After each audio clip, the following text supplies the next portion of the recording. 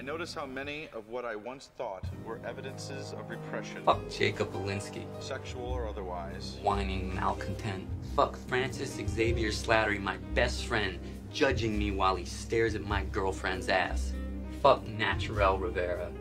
I gave her my trust and she stabbed me in the back. Sold me up the river. Fucking bitch.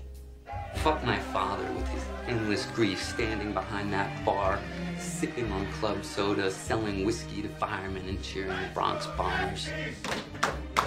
Let's go Yankees! Fuck this whole city and everyone in it. From the row houses of Astoria to the penthouses on Park Avenue. From the projects in the Bronx to the lofts in Soho. From the tenements in Alphabet City to the brownstones in Park Slope to the split levels in Staten Island. Let an earthquake crumble it. Let the fires rage. Let it burn to fucking ash, and then let the waters rise and submerge this whole rat-infested place.